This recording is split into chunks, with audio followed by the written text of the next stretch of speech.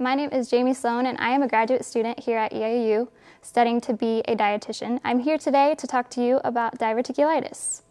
In 2002, there were actually 3,000 deaths in the United States alone associated with diverticulitis. Diverticulitis is actually infection or inflammation of the diverticula, which are small bulging pouches that can develop in your colon because of built-up pressure.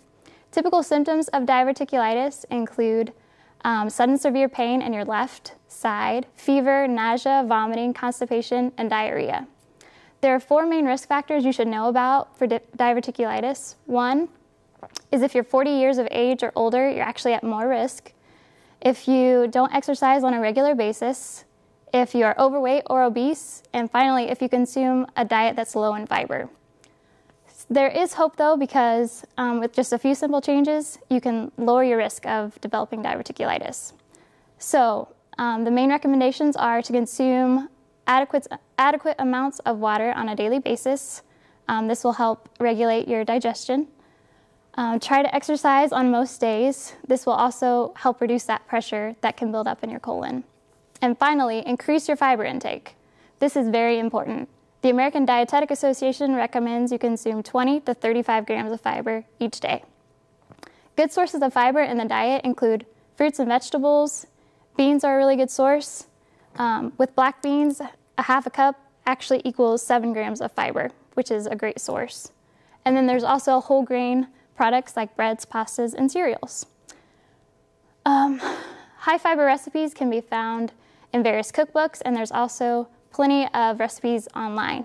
Today I'm actually going to show you how to make a peach raspberry crumble that I found online actually. Very easy to make, and it actually per serving it has 5 grams of fiber. So we'll just go ahead and jump right in. I've got my fruit ready here. Basically you need an 8x8 baking dish like this. Just need a little cooking spray. So get that ready to go. And we'll go ahead and get our fruit ready.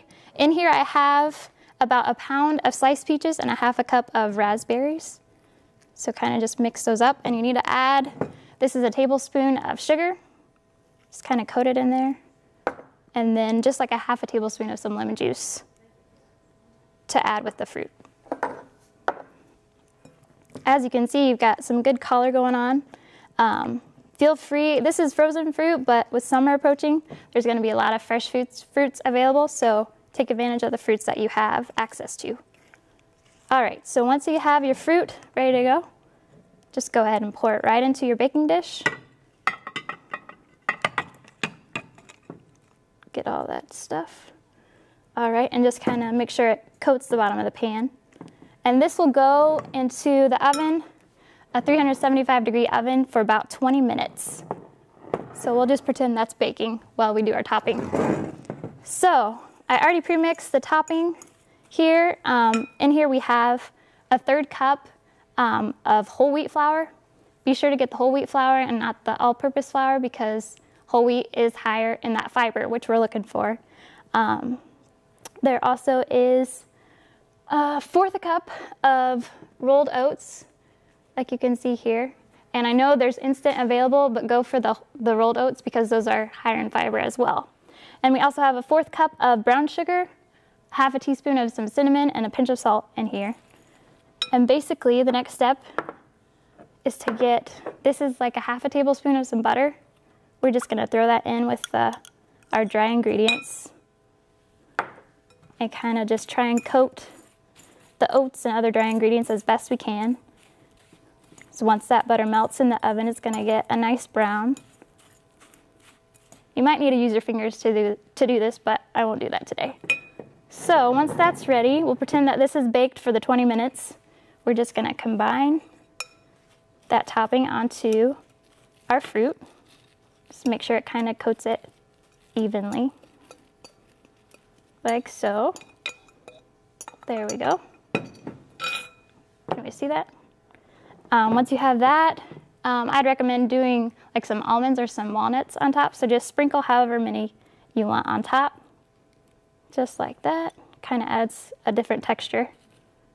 And then this will go back into the oven for 20 to 25 minutes or so until that topping or the fruit starts to bubble up a little bit. So as you can see, increasing your fiber intake doesn't have to be dull and boring. You can find lots of recipes online to help you increase your fiber intake and take advantage of the fruits that are available this summer. I'd recommend increasing your fiber intake to that 20 to 35 grams each day.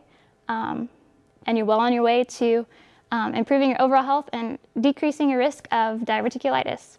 So once again, I'm Jamie, and thanks for watching.